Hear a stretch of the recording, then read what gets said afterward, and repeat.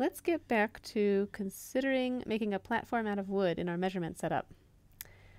And let's consider how the EMP will interact with the wood structure. For example, here, we'll consider an electromagnetic wave propagating through wood. Let's choose a propagation direction and orientation for our plane wave so that we can come up with an expression for the electric field in the wood. Then we can study the behavior of the electric field as the wave propagates through the wood. I just randomly chose the middle of the screen here for the origin of our Cartesian coordinate system. Let's consider a plane electromagnetic wave propagating to the right, so in the positive z direction. So that will also be the gamma hat direction. Let's also say that the electric field is x polarized, meaning that the electric field only has a component oriented in the x direction. So we'd have E would be in the x direction.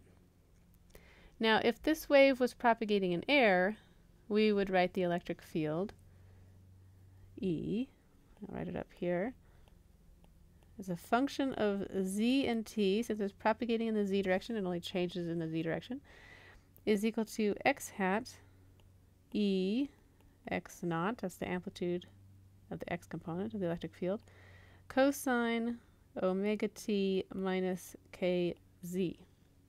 The x in the subscript denotes the orientation of the electric field. The 0, the O here in the subscript, means that it is the amplitude of the electric field at the origin. So at z equals 0 corresponds with this position. Of course, in free space, the amplitude doesn't change with position. So E x naught, this whole term, would be the amplitude of the electric field at any spatial position as well. If we converted this expression to the frequency domain, we would get E z, vector phasor, is x hat E x naught e to the minus j kz, where the propagation constant is k equals 2 pi over lambda. But we have wood material here instead of air, so we have to consider the electrical parameters for wood, which we'll say for our frequency range epsilon r is 2 and sigma is 1 e to the minus 15 Siemens per meter. This means the permittivity for the wood will be complex since we have a sigma term here.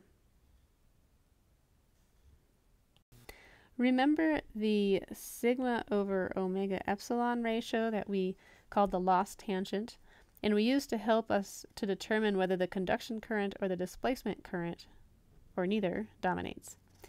Now that the permittivity may be complex, we should specify that the denominator here in this expression that we introduced last time is only the real part of the permittivity. So we could write this as sigma over omega L epsilon prime.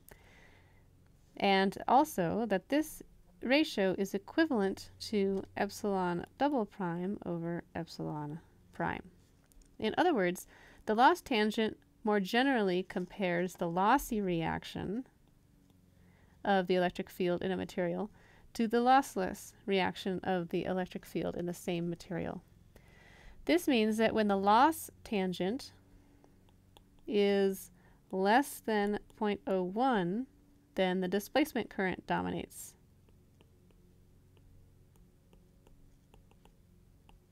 And we call the material a low loss dielectric. So low loss dielectric. On the other hand, if this term is greater than, say, 100, then the conduction current dominates, and we call the material a good conductor. So then, is wood a low-loss dielectric or a good conductor? Well, we came up with a really small value for the loss tangent on the order of 1 e to the minus 12 and 1 e to the minus 14 last time. So we can say here that it's a low-loss dielectric, and the displacement current dominates, which we already determined. So getting back to our electric field expression, if epsilon is complex, it will make K complex.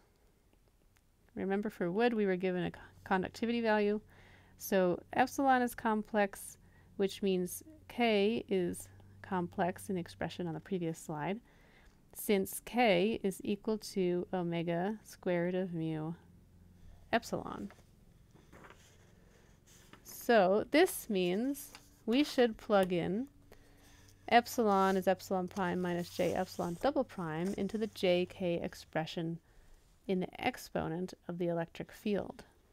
So we have epsilon is epsilon prime minus j epsilon double prime, and we should plug this into our vector phasor expression x hat e x naught e to the minus j k z. So we should be plugging this in not directly in right here, but when we evaluate that k. If we plug in the complex expression for epsilon to jk, we will get what's written here, where we plugged in now epsilon prime minus j epsilon double prime. And we can define this, so we're going to define this as being equal to gamma, and we're going to set the real part is equal to alpha and the imaginary part is equal to beta. So this is why in electromagnetics we use K for lossless materials, and we use beta and alpha for lossy materials. Even though the K and the beta really represent the same thing, this is the reason why we use K for lossless materials and beta for lossy materials. All right, so if we were to use this expression and solve for alpha and beta, we would get what's shown here. I'm not going to go into the details of that. Taking all that into account, a more general form for the electric field phasor is, for our wood vector phasor, z is x hat e x naught.